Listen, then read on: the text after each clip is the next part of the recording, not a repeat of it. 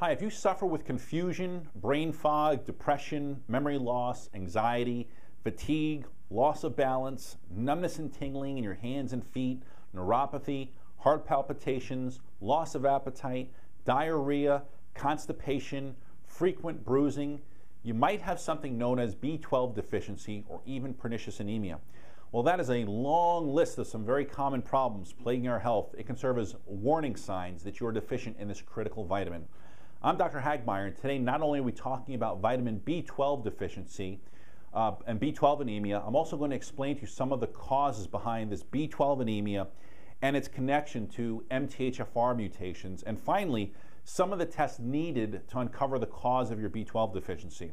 Now, this is important because you can have normal B12 blood tests but still be terribly, terribly deficient, and because you've relied on a test that's not very accurate until the very later stages of the deficiency.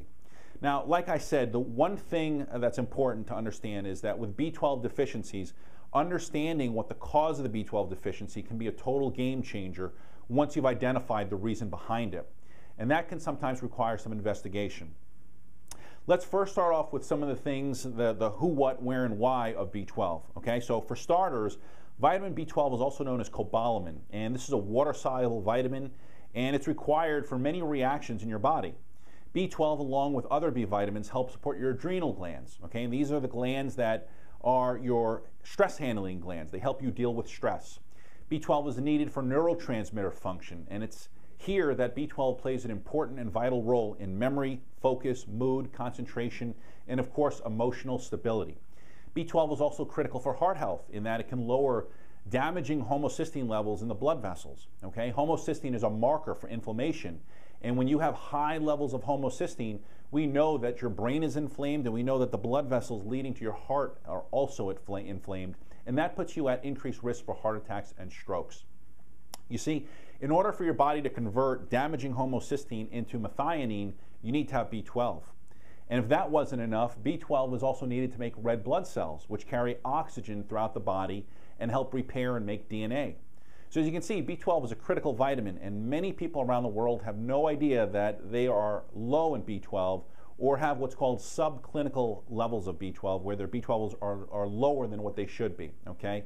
Lower than what a normal so-called serum B12 level test would show. Now, it's also important to understand that when we say B12, that you realize that B12 has many, many different forms, okay? And the most common forms are hydroxycobalamin, cyanocobalamin, and then methylcobalamin, which is your methyl B12. Cyanocobalamin is really your cheap laboratory, synthetic, man-made chemical. You're not going to find this in nature. Where you do find it, however, is you find it in a lot of medications. You find it in food companies that buy large amounts of cobalamin to put it in our food sources, and very often it's called enriching the food. Okay, so they can get away with saying that B12 is in this food or it's been fortified or enriched by putting in this cheap version of cyanocobalamin. Now, you're also going to see cyanocobalamin in your lower grade big box supplements that you buy off the internet, energy drinks, and of course a lot of B12 shots that many people get. However, in our bodies, if our bodies to use this B12 version, cyanocobalamin has to first get converted into methylcobalamin, and that's the version of B12 that you really want to take if you have a B12 deficiency. Now, one of the major problems that we see today with people suffering from a variety of chronic health problems is a genetic mutation of what's called the MTHFR gene. Okay, some researchers estimate that upwards of 50% of our population have at least one mutation of this MTHFR gene. Okay, what this means is that those with mutations are less able to methylate B12 or convert B12. Okay, they're less able to convert cyanocobalamin into methylcobalamin, and that can create a lot of problems. Okay, if you can't do this, you can have all of those symptoms that, again, we talked about from the very beginning. So what exactly causes B12 deficiency? Well, it really comes down to a couple different things, three main things. Number one is you have to eat plenty of foods that contain vitamin B12. These are going to be things like beef, lamb, poultry, shellfish, eggs, crab, lobster, and liver. Number two is your body has to be able to absorb the vitamin B12. And now this absorption of B12 is really dependent upon a special protein called intrinsic factor. Okay, so you have to have good hydrochloric acid production in order to be able to absorb that B12. Okay, if you don't, because perhaps you're on proton pump inhibitors, this is going to block your B12 absorption, okay? If you have to have proper methylation, this is where MTHFR gene attaches a methyl group to B12, okay? I did a 3 or 4 part video series not that long ago, and if you watch that video series titled MTHFR, What It Means in Simple Language, you'll understand a lot more about that MTHFR gene and how to test for it and what variants, mutations you have to be concerned about. But beyond that, let me give you a list of some other possible causes of B12 deficiency that you really need to be aware of, okay? Vegan and vegetarian diets, okay? A common myth amongst vegetarians and vegans is that it's possible to get B12 from your plant sources, things like seaweed, fermented soy, spirulina, brewer's yeast. Unfortunately, these plant foods do contain B12 analogs called cobamides, but these cobamides actually block the intake of actually true B12, okay? Autoimmune disorders, things like lupus and Graves, Hashimoto's disease, okay? These are autoimmune disorders of the thyroid gland. These can also play a part in B12 absorption and B12 deficiencies. Intestinal inflammation from Crohn's or celiac disease, that can compromise B12 absorption. Things like H. pylori, this is an infection of the gut, very common in causing ulcers, duodenal ulcers, and also stomach cancers. Small intestinal bacterial overgrowth can also cause it due to the malabsorption issues that SIBO causes.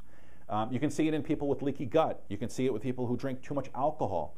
You can see it in women who are on birth control pills, oral contraceptives. Again, these are all scenarios that compromise B12 absorption. Low stomach acid from prolonged use of stomach acid reducing medications, things like Tums, things like Prevacid, Prilosec, you know, the kind of medications that you can now buy over the counter without a prescription. Pernicious anemia is another one, okay? We talked about this earlier, but just as a reminder, this is another autoimmune disease, and where the immune system now attacks the red blood cell, it's also attacking that intrinsic factor. Parietal cell destruction, okay? Your parietal cells produce hydrochloric acid and they produce intrinsic factor. So if your immune system is actually destroying these cells, you're not going to produce hydrochloric acid, and if you don't produce intrinsic factor, you can't absorb the B12. So what you're going to notice here is that many causes of B12 have a lot to do with autoimmune diseases.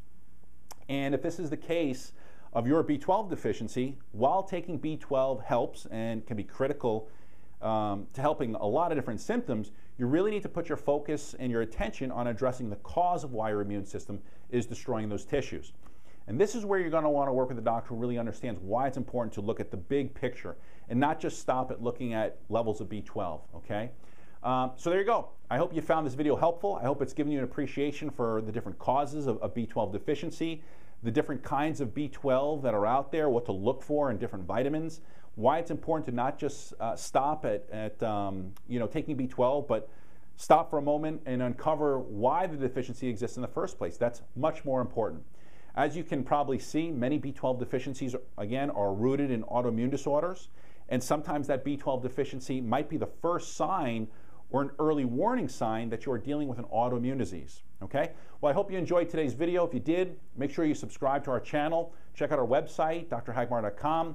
I've got about 1,000 pages of videos, articles, recipes, and more for you to become educated about natural medicine. We do work with patients around the world, and so if you have questions about working with us, you can visit our website and just drop us a line there. Remember, take care of your body. This is the only one you have, and it needs to last you a lifetime. Take care.